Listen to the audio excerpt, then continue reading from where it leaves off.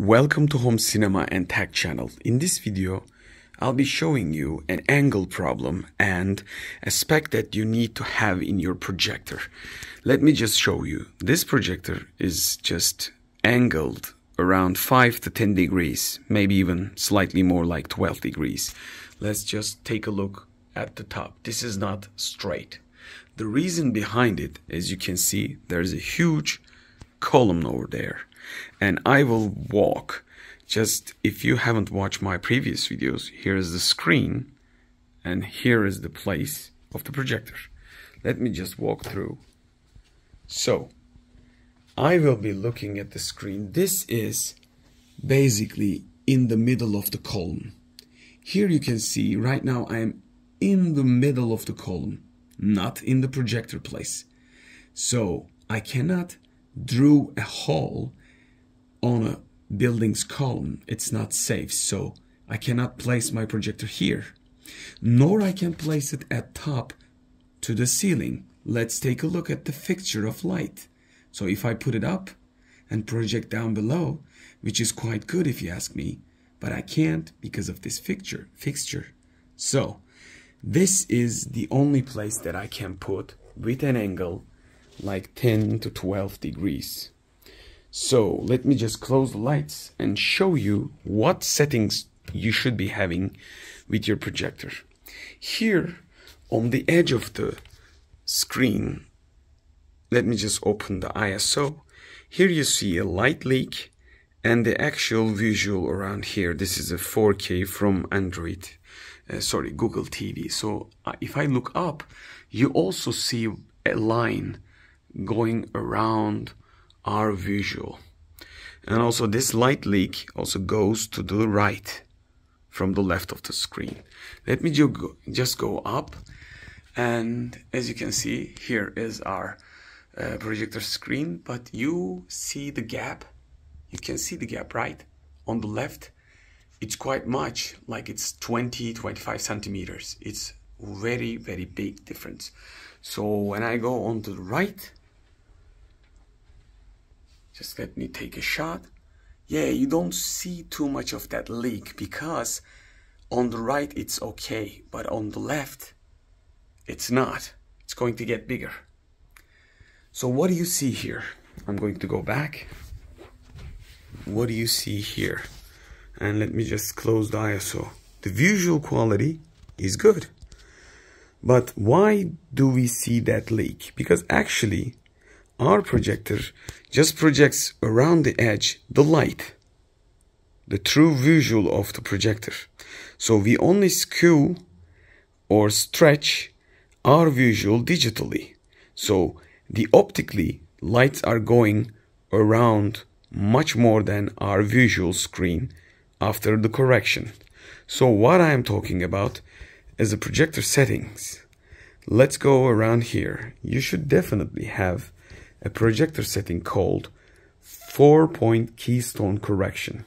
Let me just show you, rather than just talk about it in a long term. Geometric correction, and we have 4 corners at the top, and I will reset so you see true image that is projected to the screen.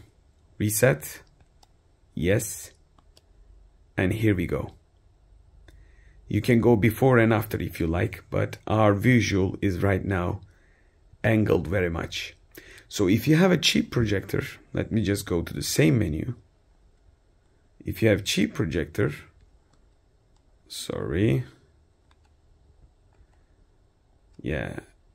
if you bought a cheap projector or simple mini projector, you either have horizontal or vertical Keystone corrections. So what that does, you project from up top or below, like general use from a ceiling or from a tabletop or something. So you go for one angle. Horizontal is most of the time vertical is the issue. But when we go horizontal, let's look what happens. I can correct the image by skewing on the left. So it is nearly corrected, but the image size is much less than expected, and what I've shown you in the beginning of the video. If I had only these settings in my projector. Let me just show you the alternative version. Geometric correction again. I will reset it, and screen will be size, leaving a size increase. Let's just reset it. Just take a good look at this and this. It's also resized. Very big screen, right? Very bigger, probably 20-25 centimeters. So if I go four corner correction, if I choose left, top left, and if I just go down, I can make the flat top, and I think the screen is quite enough, but let's just go one down, and also if I go right bottom, choose it, and sorry, this is kind of like okay. Since this is a demonstration video, I don't think that we need to do something extra, but here is the catch. We didn't lose that much of a screen. This is the first thing that I showed you. And if I go back to the same menu of geometric correction, you have to have a long distance of tunes, like either for four corners or the keystone. Let me just show you, because of the four corner keystone is the most important settings that you can find if you are going to project with an angle, if you have to have an angle, and if you, at least when you travel, have an angle. Let me just show you. I clicked on the top right corner and how we can correct it. It's not going to be just only ups and downs. I can go into. Let's just look at this, how I am distorting the video. So it's a great thing to have. And the OPTOMA UHD 35 has a lot way to go.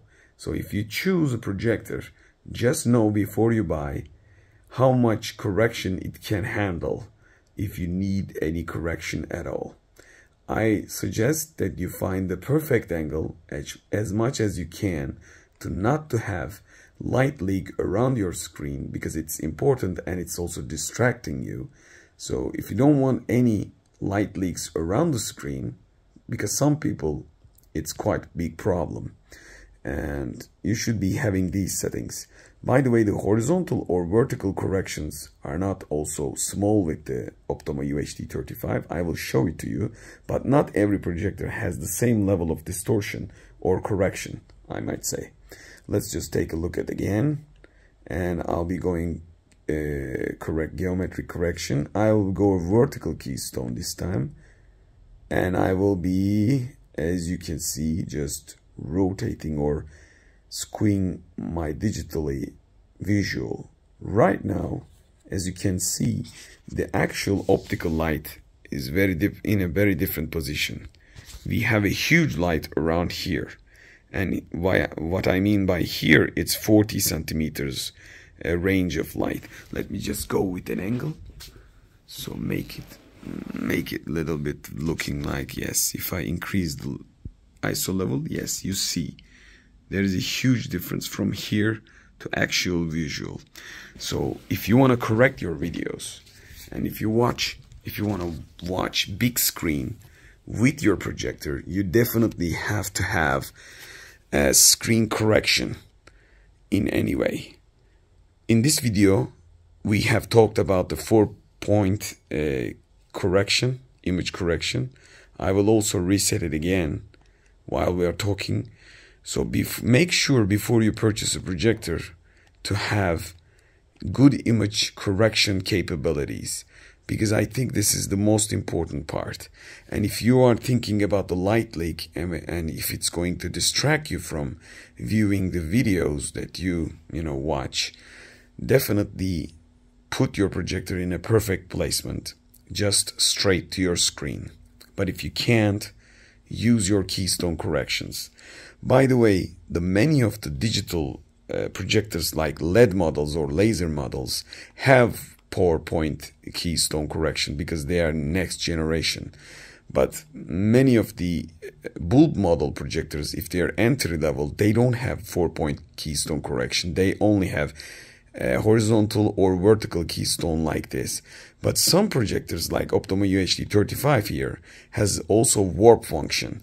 If you have detailed warp function, then you can project to a curved wall too, or a curved surface that you created like a screen to project.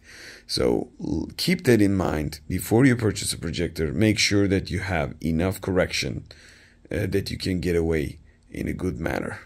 I hope this video gave you enough information about 4-point key correction, and I will shoot a photo to show you much more in detail, and you'll probably see in the thumbnail what kind of a light leak that you can have if you don't have the perfect projector placements. I am okay with it. I'm not just thinking always, hey, I have a light leak kind of thing in my head. But it's good to have a perfect lighting setup, perfect angle, if you ever can create at your home or cinema setup. Hope this video gave you enough idea, and let me know what you think about our videos, and direct the channel about informational videos, what you would like to see in the next couple of videos. Hope to see you in the next video, home cinema and tech review. Bye.